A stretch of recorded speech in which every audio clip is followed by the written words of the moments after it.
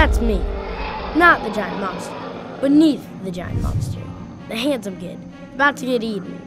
42 days ago, I was regular Jack Sullivan, 13 years old, living an uneventful life in an uninteresting town. But look at me now, battling the gargantuan beast on the roof of the local CVS. The monster apocalypse is here, but it isn't all bad. I get to practice my photo-taking skills on every zombie I meet. I get to live in a seriously tricked-out treehouse. I get to ride around on my radical pet monster, Rover. And I get to do it all with the best team of zombie-fighting buddies you'll find, well, anywhere on Earth. But there's just one problem. I've made a certain giant monster just a tiny bit mad. And now, he's out to get us. But don't worry, I have a plan. I'll get us out of this one. I think.